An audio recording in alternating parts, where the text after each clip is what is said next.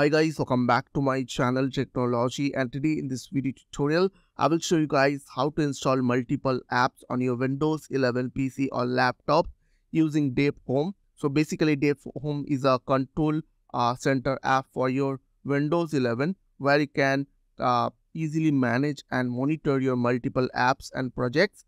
So to download this Dev Home, you just need to go to this Microsoft official website. I will give you the link to my video description. After that, you just need to click on this install button and it will open the Microsoft Store application, as you can see.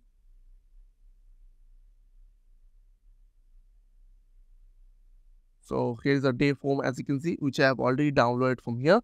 So you just need to click on get now button over here, and after install you just need to open Dev Home.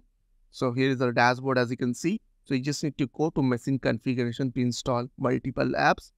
After that, click on install apps over here. Quick step, install app. You just need to click on this install application. Now here you will get all those applications you can install easily, or else you can search over here. Like I will search for VLC. So here is a VLC. So I'll add VLC media player. So after that, I will add one more application, which is Notepad++. So I'll click on add. So as you can see, both the application is showing over here, which I have to install. Now click on next, then click on I agree, want to continue, and want to continue. Check this option. Now click on setup. Now it will take some time to install. So I hope this tutorial will really help for you, and please don't forget to click on the subscribe button, like button, and share button. And if you have any questions or questions, then comments down below. I will see you guys in the next video. Till then, bye bye, take care.